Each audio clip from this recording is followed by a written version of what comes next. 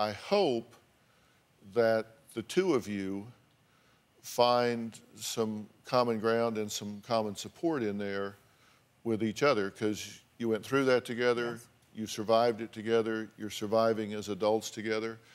You wrote that book and you said that it worked for you and it saved your life. You had an absolute and unfettered right to write that book. No question. You have an absolute and unfettered right to write another one, and another one after that.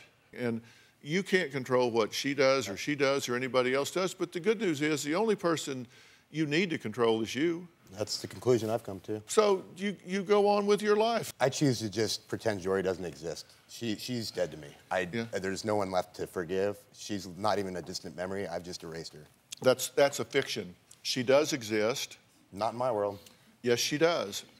And listen, it is becoming to you as a father, as a man, as an individual, to say, I choose to forgive you and wish you well.